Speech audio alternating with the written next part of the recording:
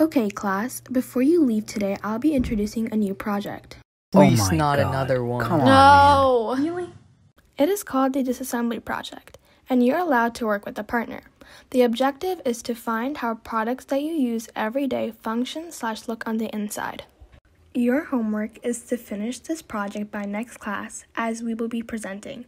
Bye, class! Hey, Jill, want to be partners for this project? Yeah, sure.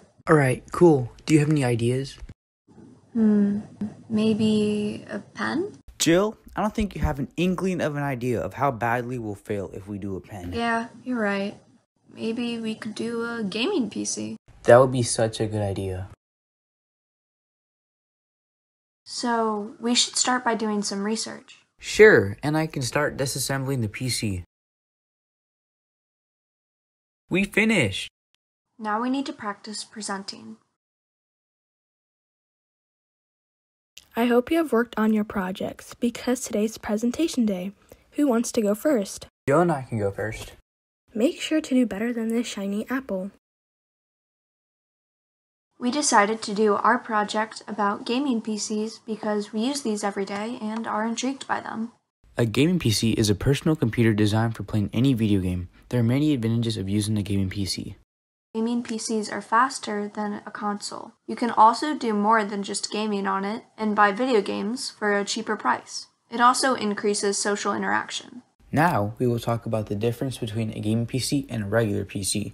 Gaming PCs are mostly used for big tasks that require high amounts of storage, data, and graphics. In order to accomplish this task, gaming PCs have fast processors, a good quality graphics card/GPU, also known as a graphics processing unit, high amounts of storage, and a high-end cooling system. Regular PCs, on the other hand, are predominantly used for simple and small tasks, which is why they only require a standard processor and graphics card. Next, the gaming PC assembly process includes 10 steps. First, you will need to prepare the tools. Next, you will position the CPU, or central processing unit, and the cooling system. You will install the power supply and the RAM. Then you will insert the GPU and storage drive. Subsequently, you will install the operating system. Lastly, you connect the fan case and reboot the system. What does the future of game PCs look like? Parts of the computer can be 3D printed in order to reduce costs of the PC. In the near future, gaming PCs can be used to find a cure for a vaccine or even send rockets to celestial bodies. It could possibly be used for the prevention of climate change. As our world changes and technology advances, it will be interesting to see what happens in the near future.